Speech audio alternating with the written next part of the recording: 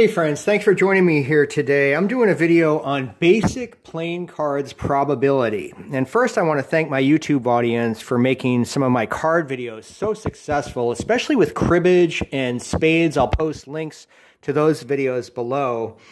Something really cool I want you guys to try just at home, and please post your comments below about this, is, there's 4 suits of 13 cards each. That's a really important number in a 52 card deck.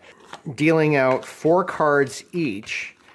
I mean, theoretically, wouldn't you think that every single card of these hands would be a different suit? Well, yeah, statistically, you'd think that's how it plays out, but in the short term, at least, that is not the case. And what I'd like you guys to do at home is to try this for fun and to see what the percentage is of cards that you get of each individual suit per hand. Like, if we're going to call this 100% of individual suits, say for this hand right here, we've got 75% because we've got 3 suits there. And this one we've got 3 as well. So 75 and 75 is 1.5.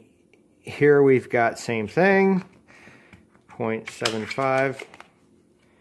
And this is only 0.5 because we've only got 50% of the suits here. So if we tally these up, 0.75, 0.75, 0.75, and 0.5, representing all 4 suits, and divide that by 4 to get the statistical mean, we get 0.68, or 68% of each individual suit per hand.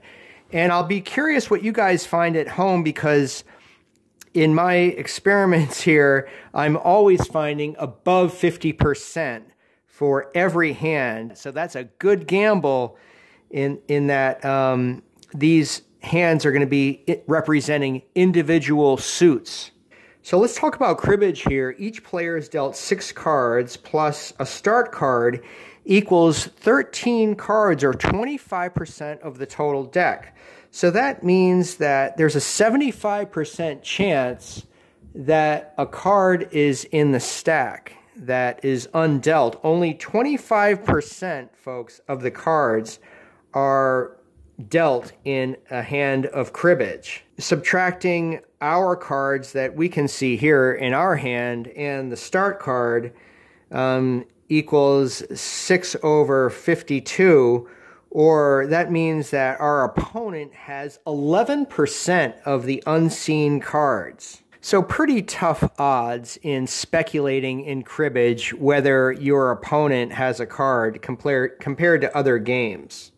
Now, the German Austrian Schnapsen, which is based on 66, which uses also 9s, but Schnapsen does not. We've got a trump card here in the talon, and we've got a shortened deck. So we've got 20 cards, 5 for each player, plus the trump, means that 55% of the cards have been dealt or are seen. Now, subtracting what we can see combined with the trump means that our opponent has 35% of the unseen cards. Very good possibility, or a much better possibility, that our opponent has any given card over our previous game, cribbage, which we just talked about. Just give me a second to indulge. Absolutely beautiful cards. Based on William Tell, the legend of Swiss independence. There's William Tell. Another trick-taking trump game, except played with partners, is Spades. Great game, kind of like Bridge Light. Given that Spades account for 13 cards, divided by 4 means that there should be 3.25 spades for every single hand. So here's a shuffled hand. Let's see how many spades actually play out in this hand. So here we've got 3, that matches it. Here we've got 1, 2, 3, 4, 5, 6. Not quite. Here we've got 2 spades in this hand. And wow, this hand here got skunked. There's no spades in that hand. Again, that shows you, like in the beginning of this video where I said try this at home with the 4 cards and the 4 suits, there's going to be that deviation from the statistical average as far as probability in these card games.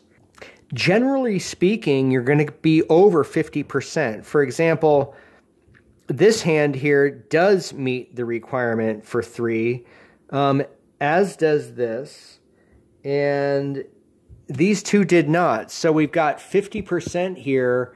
So not including yourself in spades, there's a 33% chance, or 1/3 of a chance, that your partner has 3 spades, or 3.25 spades. Those are pretty good odds. One thing I've learned from my spades video, and please check those out, I'm posting links in the description below from real spade sharks who have weighed in on the comment section there. Always bid your ace king of any suit in spades, and always include the queen of spades in your bid. I've had a tendency in the past, as probably many beginners have in spades, of overbidding and not meeting the contract. So if you're starting out like I am, you know, maybe go a little bit more conservatively. Always bid ace king, and if you got the queen of spades, bid it.